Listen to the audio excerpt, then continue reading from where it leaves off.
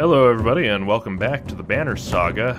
This is the third episode I'm recording this session, the longest session I've done for this game at least. But yeah, this is like part 6 now. We just arrived at Frostvellr, where we're gonna try and hide from the dredge, and it's not looking good. Why are there so many people in the fields? We can't stay outside in the open like this. Oddly finds you amongst the many refugees. Rook, I just talked to some of the women here. No one is being let into the city. Why is that?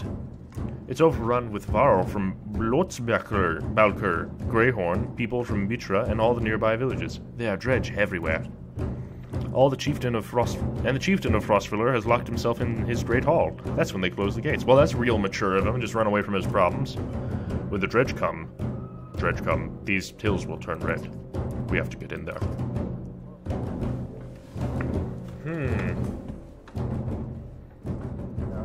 I want to know more about what's going on in there. I see a lot of people gathered around the rest houses and the gates. We could find out what they know.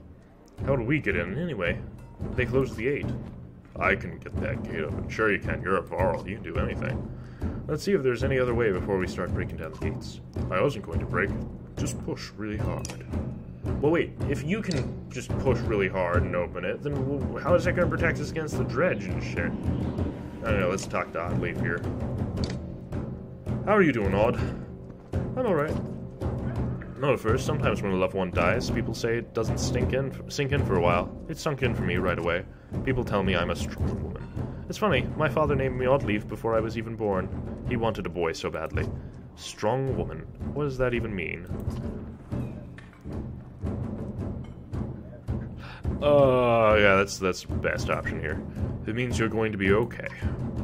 That's not being strong, that's just being. I feel nothing about my husband dying, and people think I'm strong. If I cry because my insides feel like they're on fire, I'm weak. Why does that feel so backwards? I'm sorry, Rook, it's been hard. You're not sure what to say. In the many years you've known the chieftain's wife, this is probably the most you've ever talked. You asked me to come find you? Yes, it's about the banner. I thought about it a long time. He asked me to give it to you, you know, if something happened. Why me? He always depended on you, Rook. It should be mine. I could carry it. But I thought about why he named you. I get it. They won't follow a woman. Families would leave. Our banner would be divided.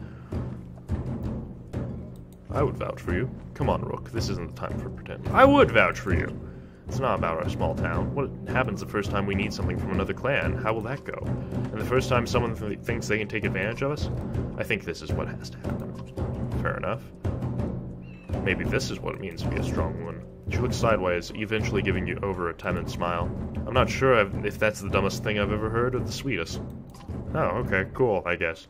Listen, I know I dragged this out. The truth is my husband and I could never have a child. I don't want our banner to end here. We'll be safe with you and Alette. I know you're going to take care of her. She puts her hand on your shoulder as she heads back to camp. Cool. That went well, I guess. Okay, so we still got the gate, heroes, rest. We don't need to level up. We don't need to rest. We can't buy anything, so let's just head over to the gate.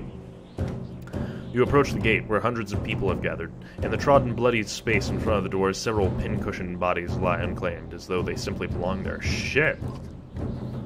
Arches up on the walls make it clear that nobody will be getting in. Men and women below intermittently call for mercy and reason, when they're not flinging stone and curses.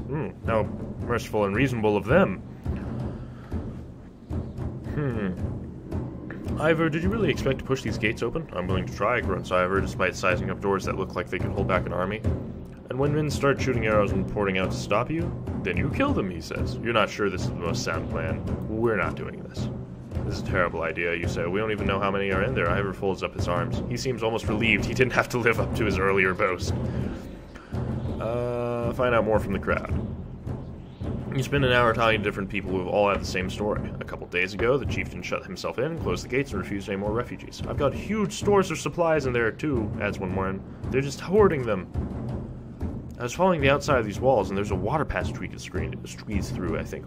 Not a whole caravan, but if a handful of us get in, we might open the gates from the inside. Now, let's shout at the guards first. We're from Skolgar, open the gates. You get as much response as you expected. Shit, come on. Gather around the rest houses, maybe we can find help, or there, or at least make ourselves useful. Well, I want to do the water passage thing. I just wanted to yell at the guards first. Yeah, back to the gates.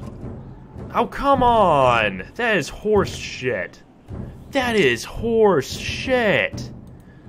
God, that is horse shit. You spend a whole day at the rest houses. If everyone gives you the same story, Chieftain, just... There are a lot of wooden people here, and this adds a lot. We could help them. I thought... Yeah, thank you. Let's check out the... Fucking bullshit. Should have been able to do that yesterday. I'm not fitting through there, says Ivers. Well, you're like the cornerstone... Oh, well, whatever. When you arrive at the Narrow Ducks, go without me. It looks like you'll be able to get on top of the walls and then down to the gate where you can open it. Wait for us at the gate, Ivor. We'll be quick. When Agil said water, you should have guessed runoff. Still, you managed to get... it's a sewer? Okay, that's pleasant. Still, you managed to squeeze your way through the tight stonework and force your way past an iron gate. You take stairs to the top of the walls. As you approach the gates, armed men take notice. They don't ask questions. Oh, okay. And we're in a fight. Okay, so I can get Hogan and Mogan in here. I do want them in here, I guess. Because, yeah.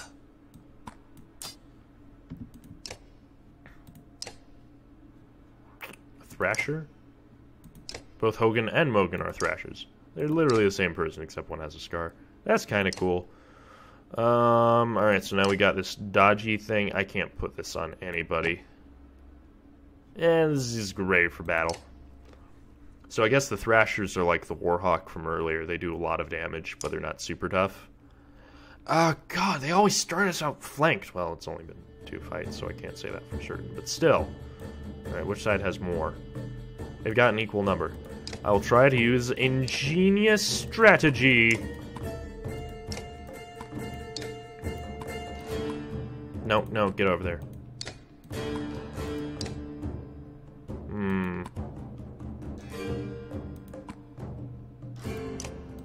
I think that this might be our best bet. Plus, at least they're not dredged. Their armor isn't going to be crazy high. And their armor's certainly not bad. I'll say that, though. Alright, let me see. Attack him, his armor. Why can't you hit for shit, dude? Well, I guess we'll just start weakening them down a little bit.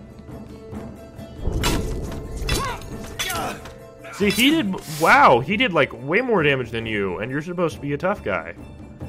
Alright, we'll just move over here. What would my attack do? Very little indeed. Alright, let's mark the prey.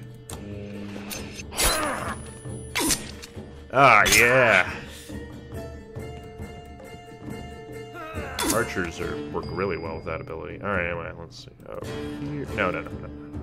Alright, over here. Bloody Flail. Oh, that must be what that guy used. Oh, they're even the same spray, just slightly different colors. 5 damage, that could boost to 7. Then we could kill him next turn. Yeah, that might be the best option. And it'll reduce his damage to virtually nil. I guess not. Alright, let me see.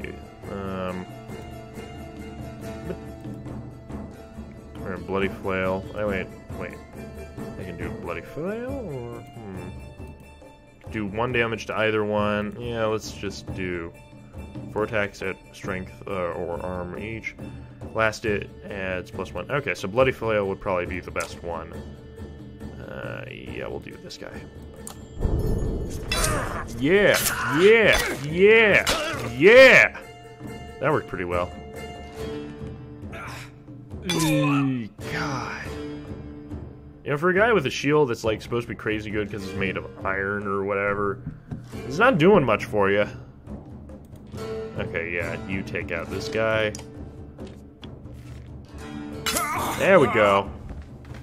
Now the fight's a little bit easier for me. God, archers just do no damage.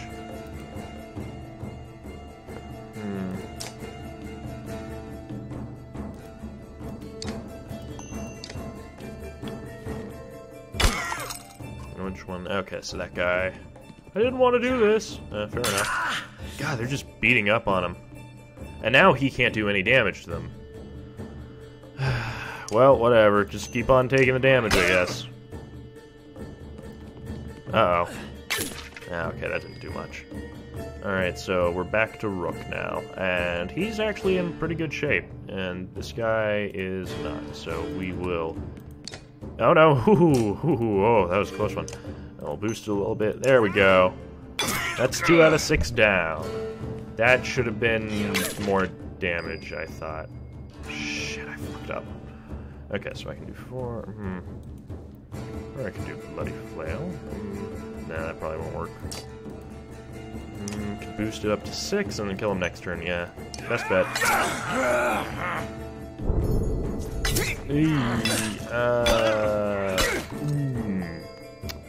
Does not look good.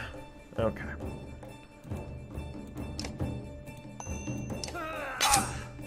Armor is not easy to chew through. Ow. Okay, move up here, a little bit close to them, and hit him. Fuck! God fucking damn it. Ah, shit. Yeah, let's reduce his armor, I guess. I don't know. God! These guys just have wooden shields, and they're more durable than my guy with an iron shield, who's dead now. I wouldn't mind him being dead, honestly. He just hasn't done a whole lot. Come on.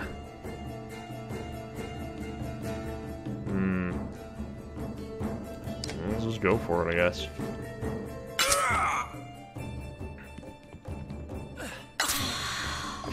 Shit. Okay, so let me see. Yeah, there we go.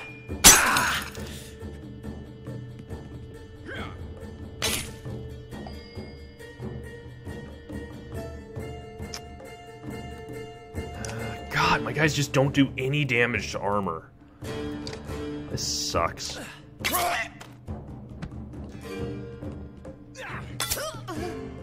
Alright, alright, alright. Bloody Flail might be my best bet, because I'm not doing much damage to him.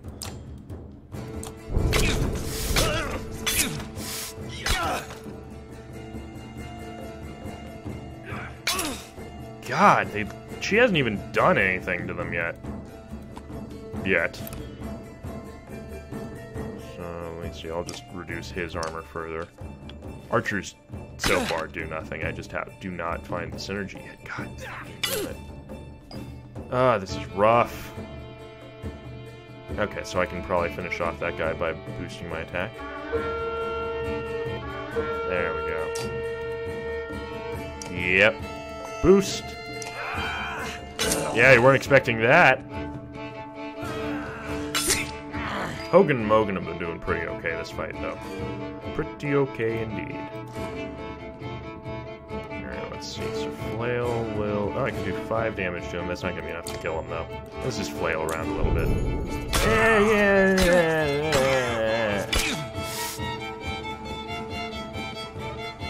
Uh-oh. Oh, God, they're using my same tactic on me. Alright. That really fucked him up. And... Oh, no, don't end the turn. He's gonna have to be good enough. Ow. Shit. Oh, yeah, I can archer. Archer's bitch ass. Yeah, there we go. Pillage. Shit. God, these fights are hard. Oh, wait, let me...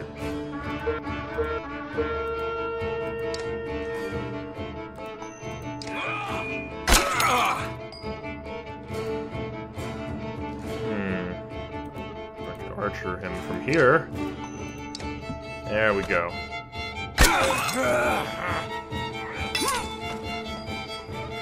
Am I expected to, like, lose this many guys every fight? Or do they expect me to just make it through without losing pretty much anybody on average? Because either I'm doing okay or I'm absolutely terrible on this game, depending on who you ask. And we're almost done here. Ow, ow, ow. Ooh, it smarts. Come on!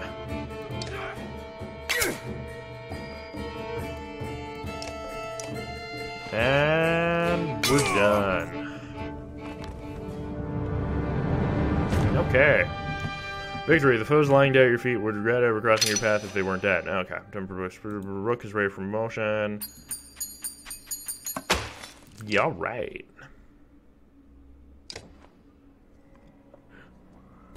I love this guy. Oh, look at his twitchy eye. What in that absurd you doing? Letting ourselves in. What? How did you get in here? I see that. I'm very impressed. But all those people you just let in here? Dead? Women and children? Would you? Dead?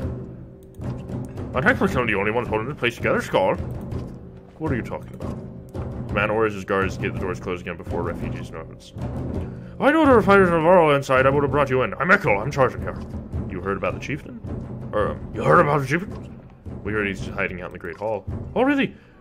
Think you mean hiding out in the grave? He's eating worms, if that wasn't clear. What happened in here?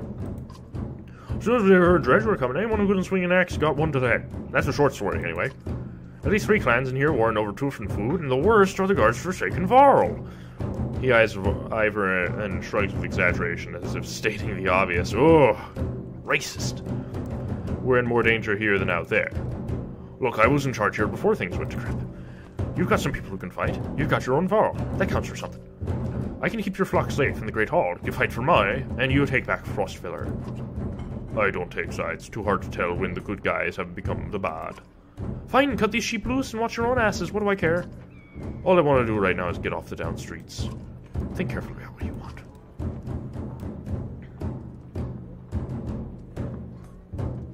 I do not trust this guy. Like, I love him, but I don't trust him. He's got a twitchy eye. I feel like we can, yeah, inside Frostvellr. You can feel Echo sizing you up on the spot, his hand hovering near his axe. He snorts through his nose, changing his mind. Good luck then. Hope we don't meet again fighting for the same scraps. With the gates closed, Echo and his men disappear down the dark alleys. Oh, we know what we're doing. I'm going to unify this place under my iron fist, making it up as we go. Chapter 3, Little Did They Sleep. Okay. Well, thank you all for watching. Oh, are we going back to Ubin? I love Ubin.